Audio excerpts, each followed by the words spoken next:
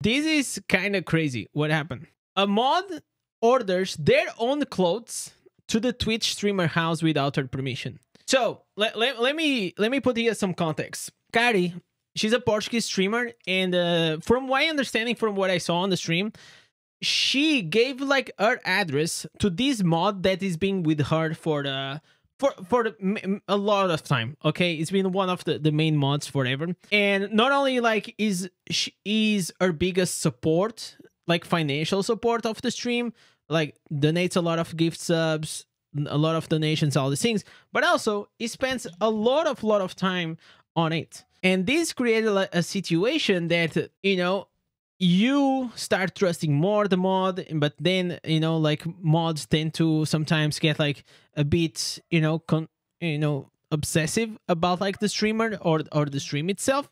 So one time, from my understanding, she asked this mod to send her something from Norway or Denmark or something, because over there it is cheaper to send to Portugal than buying directly in Portugal.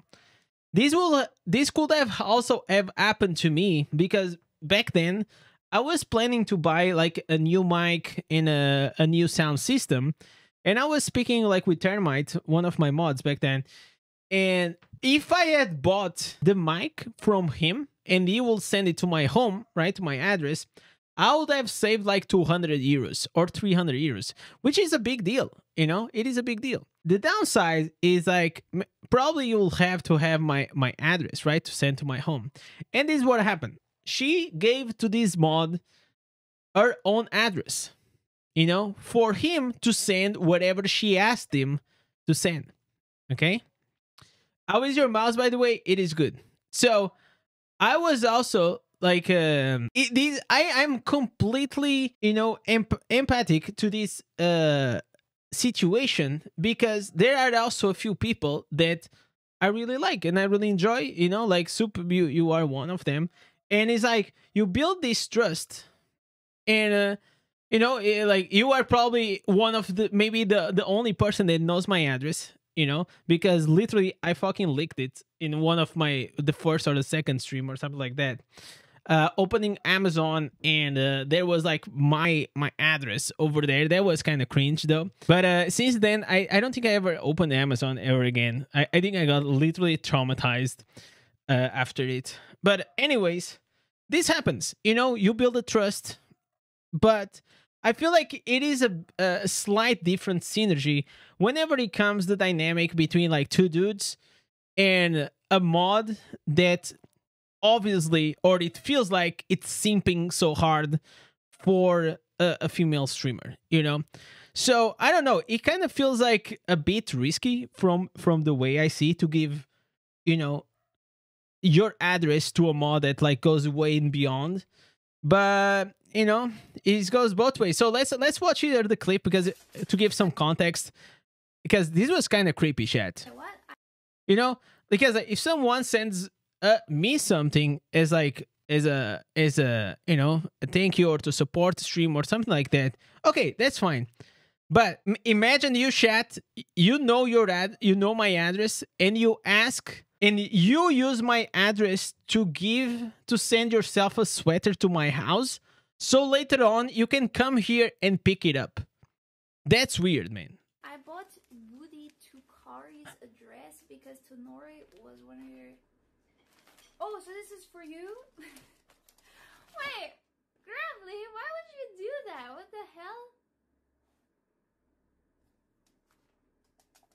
What? Okay, so here, you know, like these seconds is like I'm still in my streamer personality, you know? So I said, why you do that? And then here, these next seconds is when reality hits the fans, you know? You're gonna see her like, okay, what just happened? Why would you use my address?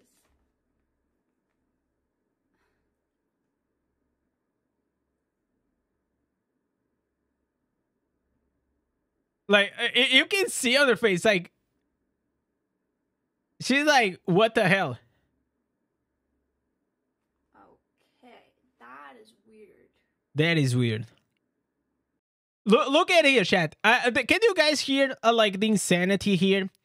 So look at here. The guy sent the sweater to her for himself to save money, because if he saves money, he can gift more subs to her. We all know that's bullshit, right? Like, literally, this is the oldest trick on the planet, right? You go to someone else's house, you leave your sweater, or you leave something of a personal being. Then you know what? I forgot my glasses over there, my sunglasses. Can I go and pick it up from your home? Like, this is clearly what is happening. So she definitely started freaking out. That is weird. Don't do that ever again, please. I hope. That is some stalker mode type of thing. Don't do that, please.